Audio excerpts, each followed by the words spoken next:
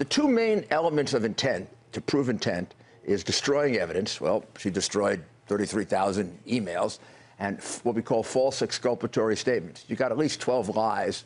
You know, how about I had only one cell phone? She had 13 cell phones, and they've all disappeared. How could 13 cell phones disappear unless you destroy them?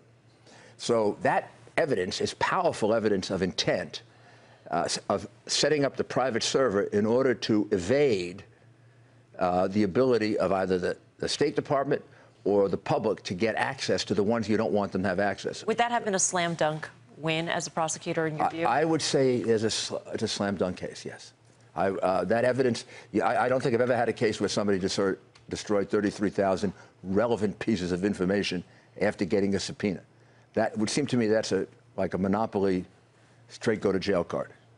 Do you have any insight in anything that the Clinton campaign might come up with? I mean, they've had kind of a weird week. They got Miss Universe back out there. Now they're doing KKK stuff, I guess. Yeah, you know, he's going to destroy the world. And, yeah, that was. Have you ever seen a form? I mean, the president is into this campaign. Is he not? I mean, he's going in. The president has this saying he's going to destroy the.